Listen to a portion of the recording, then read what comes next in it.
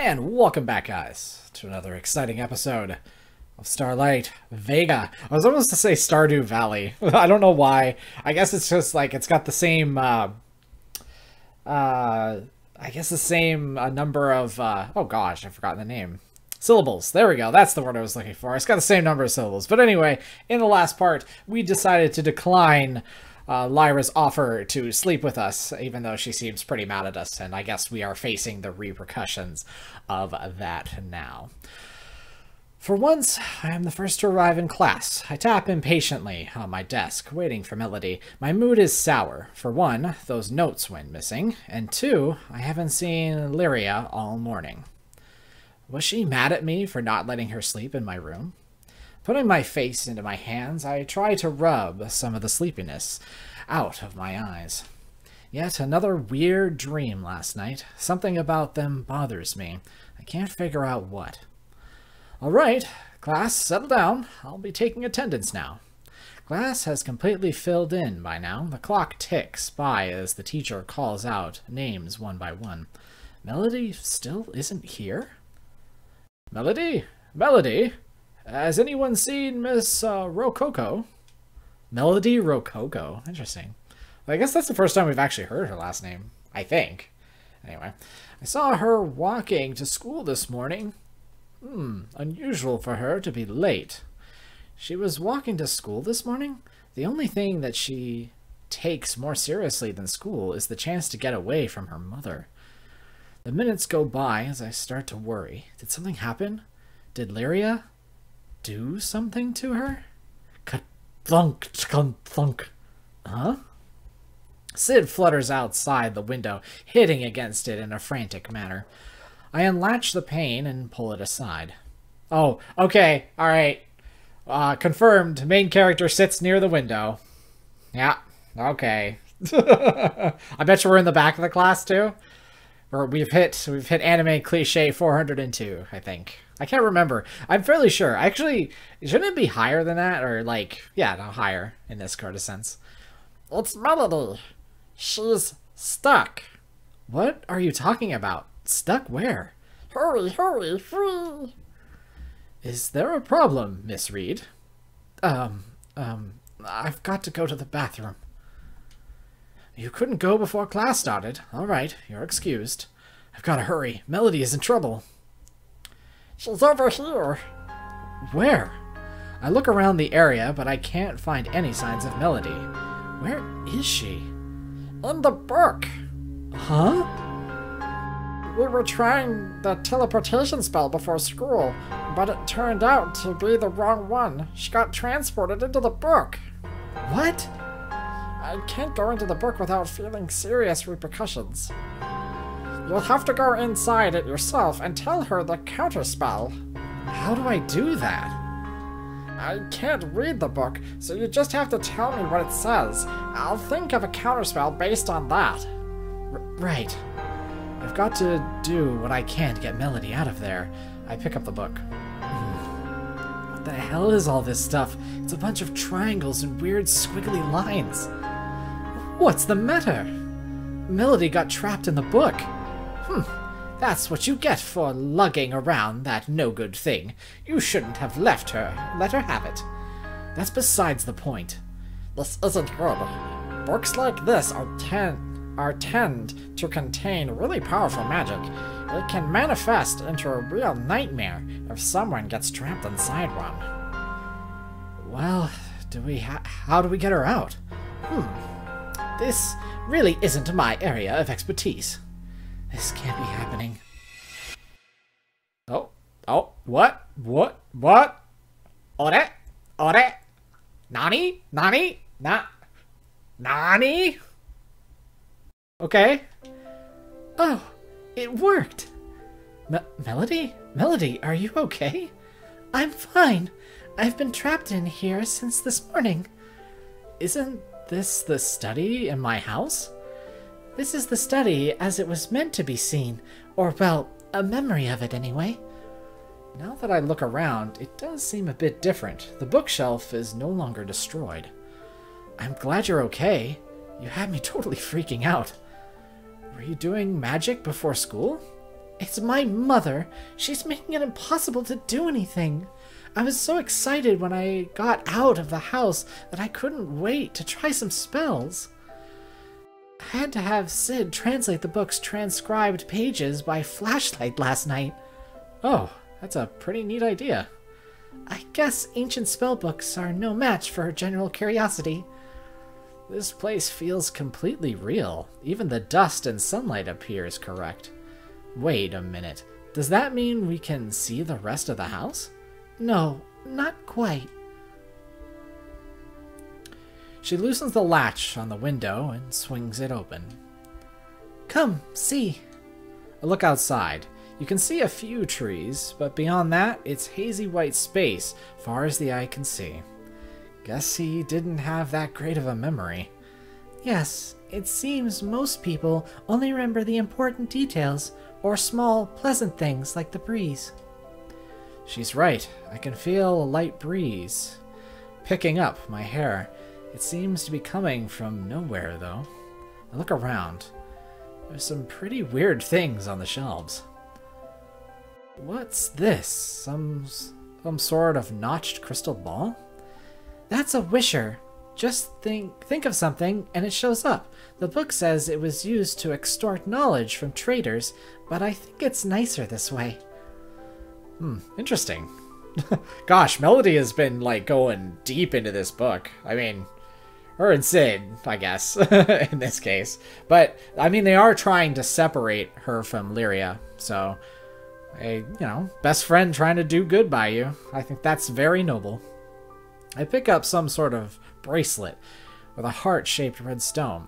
It's quite pretty. That's a lovely bracelet. It shows the true colors of the ones you give it to, whether they love you or not. Huh, that might be useful. Yes, shame you can't actually take anything out of here with you. This place is just a memory. Who would use it on? Who would you use it on? No one in particular. Anyway, I'm glad you're here. I like Sid, but it's pretty obvious he's spying on me. In lore, demons always have an ulterior motive, and they'll have to do whatever it takes to achieve it. Malicious spirits are one thing, but demons are always portrayed as tricky and manipulative. And I've been manipulated? But to what purpose? I'm sorry, Arya. You came here to help me, and all I've done is act strange. I'm worried about you, that's all. It's okay. You're right. I have no idea about Lyria or what she wants, and sometimes she dodges my questions. But it seems you've learned so much from the book in such a short time. You're really amazing. Actually, time goes by very slowly in here, or so the book tells me. I've been trapped almost a full day. Whoa! Okay. So, it's been a day in here, and she's been trapped since morning. So a day is probably roughly around an hour in the real world, give or take. We're gonna postulate that. I'll maybe have to remember that for later. Gosh, if that's the case, she's been trapped in the book. But imagine the crystal. Like, how long do you think Lyria was trapped in that crystal? Like, how it felt for her? This whole time distortion thing always scares me. Like, alright, you take my soul and put it in a soul stone, but what if time is faster in the stone than it is in reality? Imagine watching yourself age, and then you go back to the real world, it's only been like an hour and a half. You know, like you visibly feel, and you are, in all intents and purposes, older. Gosh, it's such an interesting way to look at it. You're taking that pretty well. I wasn't exactly bored, but I could use another set of eyes. We're supposed to be looking at a silver feather bookmark. I've been looking through the books, but it's so difficult to stop myself from reading them. A silver feather bookmark, huh? I'm sure it's gotta be somewhere in these. Ugh. Millions of books. Phew. We've been at this for hours, but in booked time frame anyway. The clock in the present probably hasn't moved more than a few minutes. We're not having a lot of luck, though. Also, I guess since the book is in close proximity to Lyria at this point, it's not putting her life in jeopardy. We have to sort of hope that that's the case, right? Is because the book houses the life stone that's in our bodies, it's technically not that far away, even though it's in another dimension. But I mean, it could be a parallel dimension, right? So it's like it's moving at a congruent time. You know what? I'm probably thinking way too much into it. Just say it's magic, and then we can just continue on. We're not having a lot of luck, though. I hope Melody doesn't get hungry in here. I lean back on the desk. My hand slips, causing me to lose my balance. Thunk. Oof. A small blackened book fell out of the desk. Oh! Melody picks up the book, turning it over as she inspects it. Look at this! It's your grandfather's diary! What? Let's see here. Wow, this is really interesting. Whoa, is there any mention of Lyria? Not that I can see, but it mentions Vega. It looks like your grandfather and grandmother both went there. This is crazy. I skim through it quickly. It looks like it's all true. Grandpa mentions Grandma and taking her through a portal. This part, he just arrived in Vega. The forest here is chilly and loamy. Crystals, actually, yeah, might as well give him Deckard Cain's voice. The forest here is chilly and loamy. Crystals take the place of boulders, filling the landscape. She took my hand, exclaiming lightly, "What a monumentous occasion! A catastrophe of..." It continues like this for several pages. Did he plan to write a novel or something? The book was more than I ever could have imagined. It brought both Lucinda and I closer, and it brought me to the King of Vega. He carries none of the initial fears of humans as the others do. All of Vega's creatures have fantastical features, such as horns and tails, but his are quite striking in spite of it. His crimson hair and golden eyes give off a dangerous appearance, despite his wide smile and mirthful laugh. Mirthful! His cloak long and languid. I've never actually heard of that word before. I'm gonna say languid. Gweed doesn't sound right, so languid against the fine velvet of his coat. Jeez, I wish he'd get to the point. Alright, well, we have discerned at least a little bit there, Arya, is the fact that it sounds as if it could be Lyria's father. Because he's got red hair and yellow eyes, just like Lyria. Oh, I so love how he writes. Of course she does. The king is very interested in the book. With it, he believes we'll be able to unite our two worlds. We make quite the team, with me transcribing the book due to being unaffected by the curse it has on demons, and him translating. The pages are burnt too badly to read. That was super weird. Did I, like, accidentally... let's see, can I right-click? Okay, no, that just brings me to this. There's not a way to go back? Okay, it just cuts to that. Alright. Just making sure. Ugh, you can't really read what's on these. Let's skip ahead. I'm worried this book is not what it seems. The king seems to feel it too. I worry it is not a tool for rebirth, as initially expected, but something else altogether. The rest is missing. It's such a weird hard cut that it's like odd. Plop. A small sliver bookmark falls out. Well, that is convenient, isn't it? The bookmark, but the book, is that it? Yes, the remaining half of the book seems to be missing entirely. Let's look for the rest.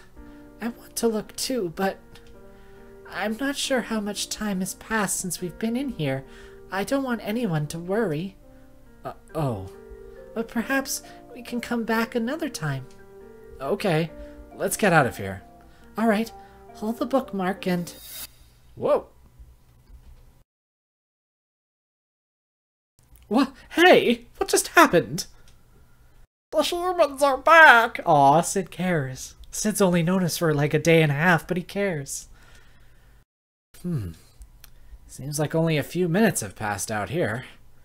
On the plus side, I now have a useful place to study the book and do homework. I wouldn't be fooling around with that book, little girl. The next time you go, things might not be so pleasant. You're in over your head if you think your little trips inside are safe. I feel something soft in my hand. The bookmark. Whoa, I thought you weren't supposed to be able to take things out. Melody holds it like it's some precious artifact that might crumble if she's too rough. I suppose maybe it is. That one's special. It'll act like the book does and create a portal to that room, but only if you're in the study. It's the one thing the book will allow you to take out of it. How does she know all this? I'm a little worried and concerned. Like, obviously, her and Sid have been working on it throughout the night. She probably didn't get a lot of sleep, knowing how Melody acts, but man, she is awfully acutely aware of, like, specific things. Oh, first period should be just about over. Oh no, I missed a class? You're worried about that now. Oh, okay. It's such a weird thing. It, like, loads the school and then is like, no, we're in the forest. I walk up the path leading to the cafeteria when the third period ends. After our eventful morning, I wonder if Melody wants to eat outside today. My good mood comes screeching to a halt when I see a familiar red-haired girl. Ugh, what are you doing here? I drag her off to a secluded spot as she harumphs. I got worried. You suddenly just disappeared this morning. Then you were with that Melody girl. You spend so much time with that book brain. Oh, it's just no fun. What do you see in her? Cut it out. She's my friend. Of course I'm going to spend time with her. Don't play dumb. You know there's more to it than that. Brushing off her comment, I think back to Lyria's own behavior. That reminds me, where were you this morning? You weren't in the house when I woke up. She crosses her arms and leans against the tree, looking aloof. Around? Despite her attempts to be vague, I see a smile on her lips. Is she trying to play hard to get? I'm out of here. Stay out of sight, okay? Hey! She grabs onto my arm. Whoa! Oh, jeez. You were having fun with Melody all day, and I was so bored. I just want to learn more about humans, and you, Arya. Come, spend time with me, pretty please. I suppose it has been boring waiting out here, and she has been behaving, mostly. Spend lunch with Lyra, go meet Melody. Oh man, I have been brushing Lyra off, but, you know, I think the main goal here is to not have our soul connected to this demon lady. You know, like, and I don't know what her motive is. She hasn't been open. Like, if sleeping with me is how she thinks this is going to change us, or maybe by sleeping with me, she'll be able to control me. Like, that's the crux of this. Someone in the comments stated that you should believe her. Like, she may have really good intentions, but the difference really here is we don't know anything about Lyria, like, at all. So it doesn't seem to me like a good choice. So I'm gonna pick Melody. I'm gonna go see our friend. She, at least, is trying to fix the problem.